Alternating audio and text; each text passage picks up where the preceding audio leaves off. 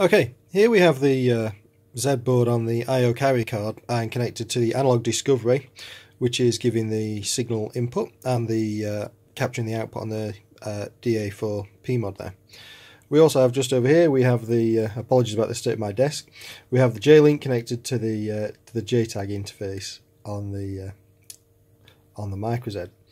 So coming over here, looking at the screen, we can see we have the oscilloscope running, and this is picking up the sine waves that are being input into it. So the yellow trace is the sine wave, and the purpley trace is the output to the DA4. So using the Micrium probe, using this slider, we can actually change this value. As we change it up, we will see the purple trace increase as we increase the scaling on that, and moving it down, we will also see the signal amplitude decrease as we move that about. So we change this back to its nominal position of about 0.5. We also have a number of DIL switches on the Z board. So if we're on the IOCC, so if we turn a few of these on, we will see that the switch status on the dashboard also comes on. So we can turn these on and off, and you will see them come back on or off. The colours are selected when you do the when you create the virtual dashboard.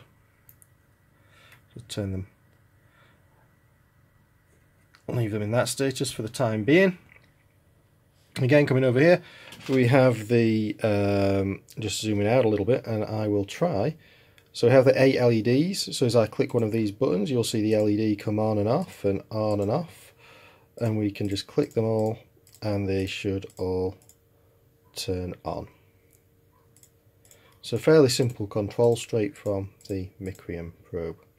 Now if we go over here, and if we actually open waveforms for a moment and change the waveform to say maybe a ramp up or something, then we will see that this changes immediately on the screen and is passing through and capturing through OK.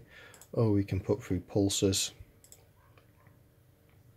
or square waves, and we can see this picks it up fairly straightforward and fairly easily.